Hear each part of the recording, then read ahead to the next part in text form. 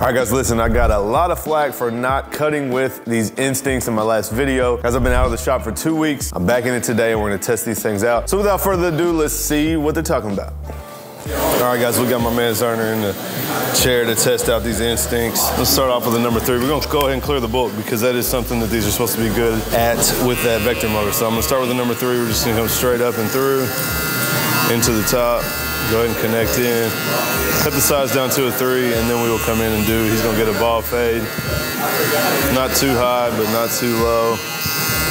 Kind of following the head shape. I'll probably come back and clip over comb this area when we get done, but we're just gonna cut the side down to a 3. And we can come in and do our ball fade.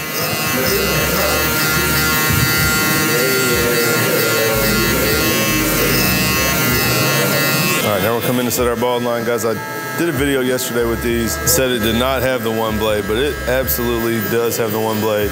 And you guys can see these things are slapping, so super sharp. Honestly, they cut, really, I haven't used them a ton, but they cut pretty much just as good as the Sabers that I've been using. So I actually recorded that whole video yesterday.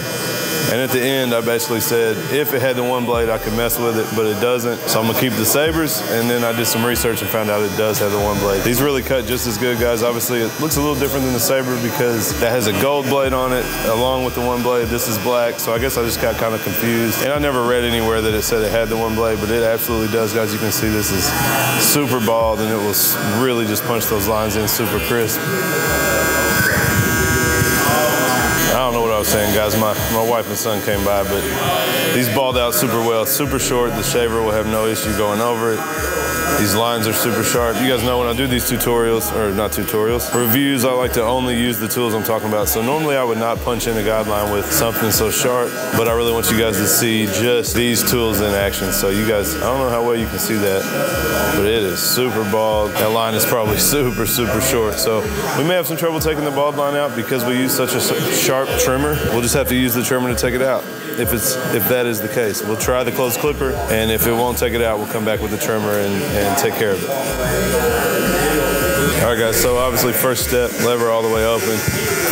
Like I said, guys, I did cut with this yesterday, which is good for you guys because you're gonna get 2 days worth of feedback basically, but a little bit different of a shape in the hand. So it's so small. You guys can imagine using a clipper like the FX. It's got so much weight down here that you get kind of a good balance when you're kind of doing your like flick out motion. And this is so short that there's no weight at the bottom. So if you guys see, like, I got my hand stretched out to kind of cover the whole body of it. It just feels different. It's not a problem. And like I said, it does have the Vapor blade and the stretch bracket. So as far as cutting, it cuts exactly like my Boosted or my Rebel that I always used. So cutting wise, no problem. The body itself is a little bit weird. And the vector motor, definitely strong. I don't know if I've noticed a difference yet. I haven't really hit any bulk or anything that I need it for, but it's definitely as powerful as, you know, what I use on the regular. So now clipper closed. Like I said, guys, this may not take the bald line all the way out. If I need to come in with a trimmer, I can. You can see a little bit here that maybe we need to touch up. So I'll come back with the trimmer and hit that if I need. There's the first notch. I did take the notches out, guys, so it's a free floating lever. So we'll just go to like the second notch-ish. I just like to have the kind of the freedom to put it where I want. So that's why I take the notches out. Second notch, just go up a little bit more. Basically third or fourth notch. Go up the rest of the way. Take the rest of these dark spots out, and then we'll work through the lever and take out any spots that are left. So you just gotta double check. I'm gonna go open, go to the top. We're gonna polish this up, and I'm gonna close it up a little bit, go underneath that, clean that up, close it halfway, go through these spots. There's still a few dark spots right here, so close it up halfway, take that out. Second notch. Just keep working our way back down. A little bit of a spot in the middle I just can't get, so go back to about halfway open, take that out, close it a little bit. So there's our open section. I might come back and hit that bald line a little bit just to make sure that it's blended well. But like I said, guys, no issue there. It's my normal steps, normal blade and setup that I usually use. You guys prefer it without, you know, you can rock it with just the fusion blade, without the stretch bracket. I know a lot of people comment like, man, use it how it comes out of the box. But honestly, guys, all those things come in the box. So these are all options if you want to put the stretch bracket, if you want to take the clicks out. This is why it comes that way. So this is how I like to use it. If you guys want to use it a different way, you can. Now we're doing the open one, guys, going to set our open guideline about 3/4 of an inch up. He wanted to go short today, so he doesn't have a lot on top. We got a little bit more room to work. We'll set our open 1 guideline. And I like to go ahead and connect everything above that. So we'll go straight to the 2. I'm gonna go ahead and just close it up. I'm gonna connect into the 3 that we started with. I'm just coming in straight off the head. Again, guys, no issue with cutting through all this hair with this vector motor. I mean, the Super Torque Rebel and Boosted were already good enough, to be honest, to cut through really any amount of hair that I was trying to cut through. But this thing's definitely powerful. It's definitely having no issue. Like I said, the shape is kind of the only thing that makes me feel a little bit different. Everything else is pretty much exactly how I normally use it. So now 1.5 half open, going through that last line right here where the open 1 was. We have to use our open 1 again, clean that up. You guys can see it's working out. I'm trying not to get in the camera over here, so I can't really see what I'm doing as well as up here. So we'll finish that up after this. Just kind of focusing on this panel in front of the ear. We'll finish with the open 1, we'll go back to the 1, and we'll just continue to work our way down until we're finished with the fade on this side. Now the open 1, we're gonna go right back into the 1.5 that we just did, to make sure that it's all tied together. I'm sweating, guys. I'm about to have to lose the hoodie after I finish this side. Now we'll close up the 1 and go halfway into that section. Sometimes I go a little bit, I might go halfway first just to be safe so I don't, gouge where we just did all the work at. Do halfway open, soften it up, close it, come underneath that.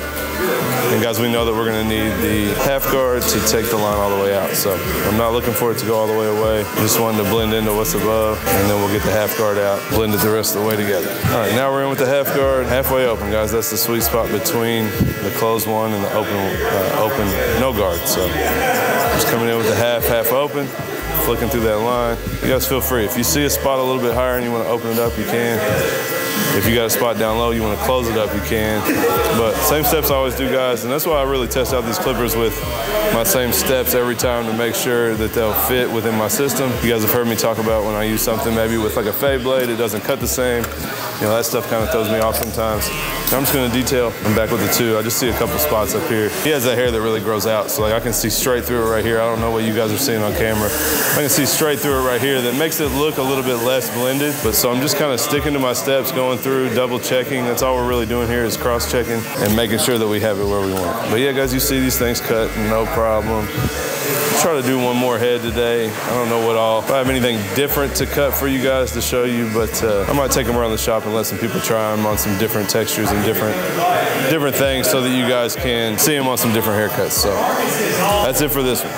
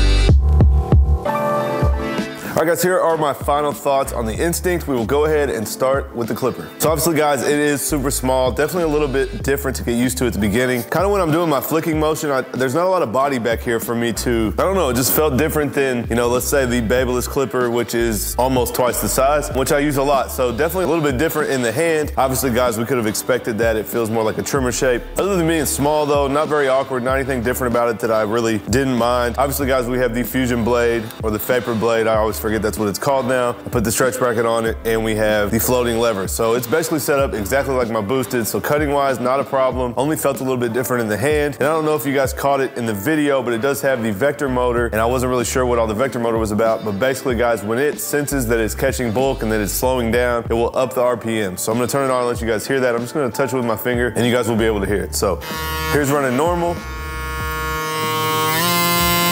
You can hear it kick up when I put my thumb on it.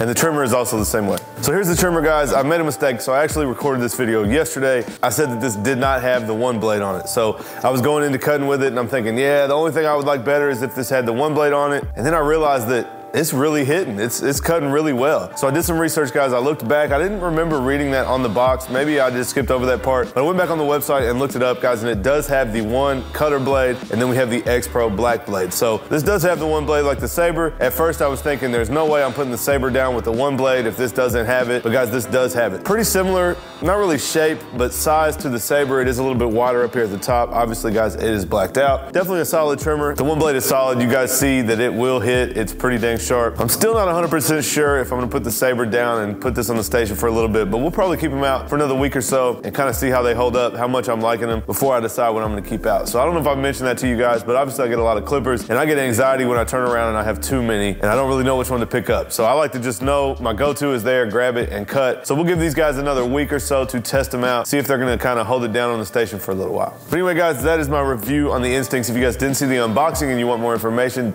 definitely go check out that video. If you guys wanna pre-order them, they are going fast. I've seen online a lot of people promoting and they are going super fast. So the first pre-orders are gonna ship the end of January. So head to stylecraftus.com. You guys can go ahead and pre-order these. These are $229, I believe, and these are $209. And I think there's some type of bundle right now where if you order any of these, you get a free Rebel shaver. On top of that, guys, you can save 10%. Obviously, use my code Seancutshair to save 10% on your whole order on these or on anything else on the Stylecraft website. All right, guys, that is it for the video. I appreciate you watching. Make sure you guys are subscribed. I've been recording heavy since I got back from Tampa. I got another unboxing coming, a couple dope tutorials coming. If you guys did like this, smash that thumbs up, and I'll catch you guys next time.